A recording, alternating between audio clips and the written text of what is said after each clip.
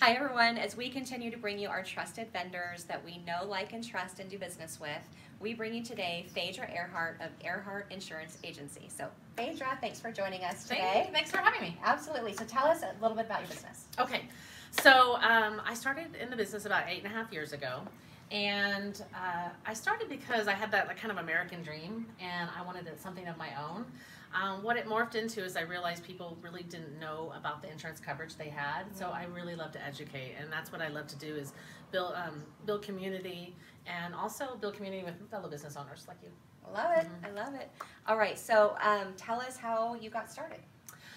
I got started, I was in the retail industry for a long time, and insurance spoke to me, and I love representing my clients through the claims process, really being their advocate. I felt like that's where my calling was. I love it. That fits your personality too, Thank you. That's awesome. So tell us what sets you apart a little bit from maybe another insurance company or provider. Sure.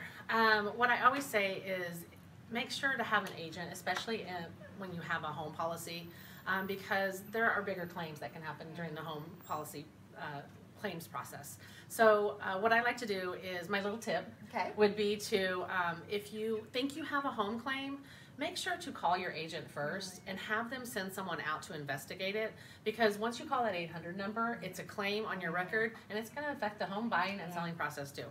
We see that a lot. I'll see my sellers will say, I haven't had a claim, and they pull it and there's a zero because there wasn't officially a claim, but they made the call. It affects you. So that's a great tip. Thank you for sharing that. So how can people find you? Well, you can just Google Phaedra Earhart Farmers Insurance, or you can give my office a call, 480-776-5150. Awesome. Thanks for being with us today. Thank you. Thanks for having me.